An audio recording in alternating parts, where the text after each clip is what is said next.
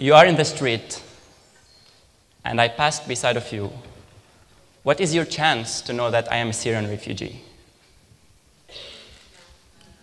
The first time I met my neighbor in Porto, when I lived in Porto before, we met in the elevator in the building. I held the door for her, so she said, "Obrigada," which means thank you, and I said, "You are welcome." She knew I am not Portuguese, because I answered in English. And she asked me a very typical question, "Where are you from?" And normally I like to send this question back and say, "Where do I look like from?" And she said, "Italian, Greece." To help her, I said, "I'm not even from Europe. I'm from Middle East." She said, "Jordan, Lebanon, Palestine, Turkey." She said all the countries around Syria, but she didn't say Syria. And when I said, "I'm Syrian," she was shocked. And she said, "But you don't look like Syrian." And I didn't know how Syrians look like, actually. So I said, "No, I'm Syrian." 4 years ago, I was in Turkey. Before I come to Portugal, I was in Ankara. And I was in a situation like 100,000 of Syrian young refugees that we are searching for an opportunity to complete our education. I almost tried all the European embassies, and there is no one door was open for me. Till one day, I received a call from Lisbon, from a program platform called the Global Platform for Syrian Students. And it's a platform offering emergency scholarship for Syrian refugees who lost their chance to complete their education. It's Portugal. What I know about Portugal at that time was not that much, but I knew something. For sure, everybody knows who is Cristiano Ronaldo, the best footballer in the history of football. Because I do architecture, so I know who is the master Álvaro Siza Vieira. I like fashion, so I think I know Sara Sampaio. I don't know if the other Syrians know. But that was not enough for me to say I will be fine or not. I still remember the questions inside my mind when I was in the plane coming to Portugal, and I was always asking myself, how is my life going to be there? It's different culture, different way of living, different language. What kind of people the Portuguese people are, how they deal with foreigners. And there is one more question was more important. What the Portuguese people are expect me to be. And I am Arab, Muslim, and Syrian. This is very important nowadays. It was not hard to find out. When I arrived to Portugal, the most important thing I realized that people are very warm and they really like to communicate with you. I was lucky to live in a residence in Évora city, which full of students, Portuguese and even international students. We were young people sharing our life together. And I started to receive a lot of questions, some of them funny, some of them weird. I still remember when I was in Bingo Dos for the first time, and a friend of mine was telling me, "Do you have Bingo Dos in Syria?" "You don't." She didn't even give me a chance to say yes or no. And when I said no, she was not surprised, because she thought we live in a desert. And she said, "Oh, I knew." And I said, "We have something else. We have other kind of supermarkets." I remember once in the kitchen when I was cooking, and a friend of mine said, "Oh, Nour, where is your spicy?" And I was like, "I should have spicy, why?" "You are a Muslim." "So what?" "We met an Indian Muslim. He eats spicy a lot. You should eat spicy." Even the way of my clothes, they say, do you wear like this in Syria? And I realized that people are always mixing between culture and religion. I realized that people, not only there is lack of information, there is lack of right informations.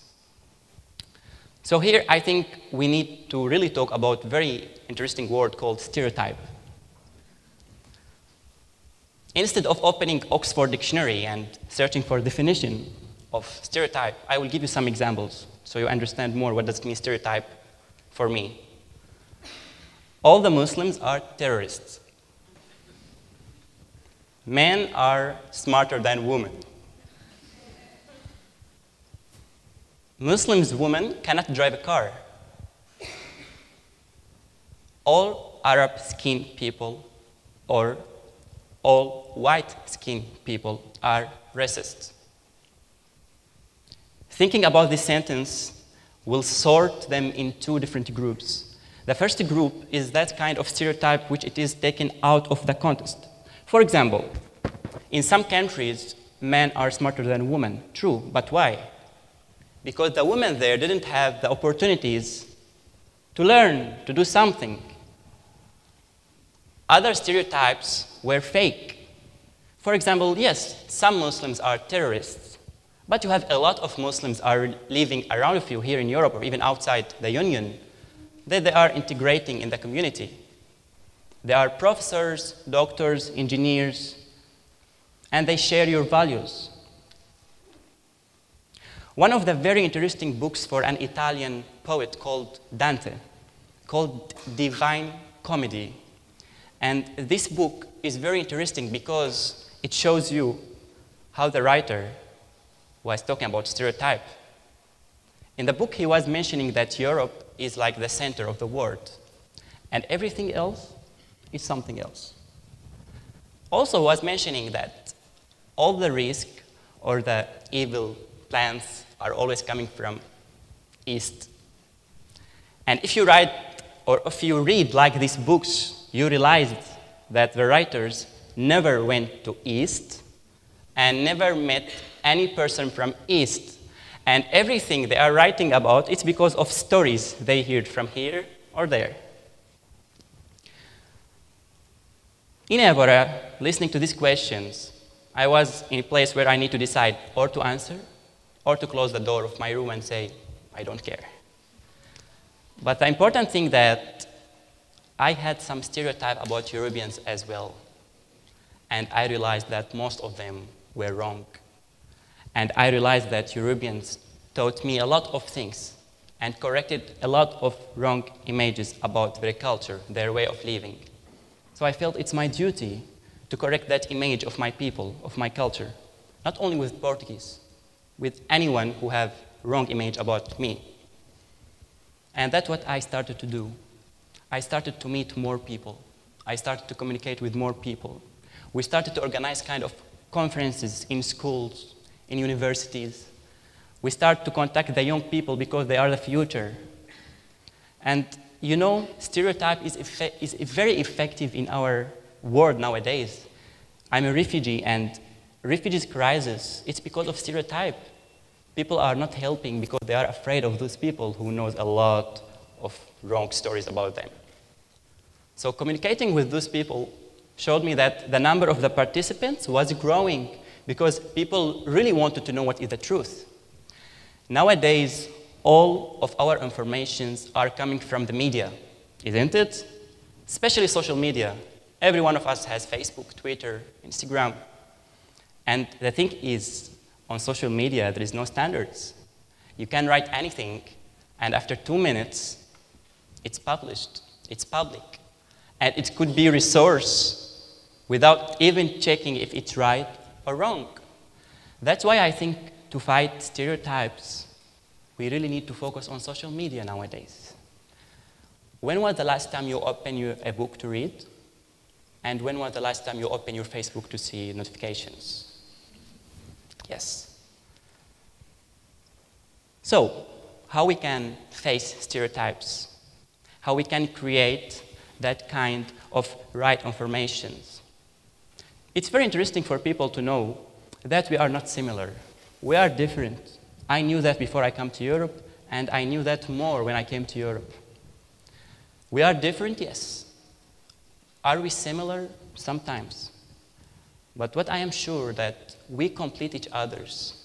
If we only think about these differences, that I cannot be perfect myself, but we can be perfect together. I'm coming from a culture which is absolutely different from any European culture. And I'm sure these European cultures are very different from mine, but I learned a lot here. Do you know what was the most important step I did? I just decided to be open, to listen to those people. Yes, it was annoying in the beginning when you hear a lot of wrong information about your culture, yourself, your religion. But what is important is what you will do after. It's that action you do to correct that image. Stereotype is something bad sometimes, but it's a very important chance to reach people.